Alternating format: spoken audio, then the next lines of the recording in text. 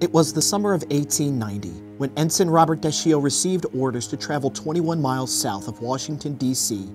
to supervise the construction of the Navy's newest proving ground at Indian Head, Maryland.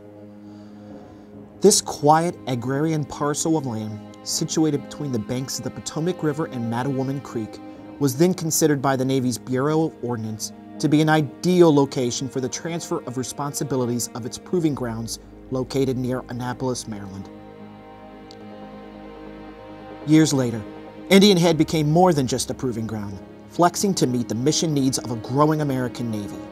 Whether it was ordnance proofing, experimentation and production of smokeless powder and other propellants, or explosive ordnance disposal research and technology, the goal of Indian Head has always been to supply the warfighter the technology, technical expertise, and products to win the fight and accomplish the mission.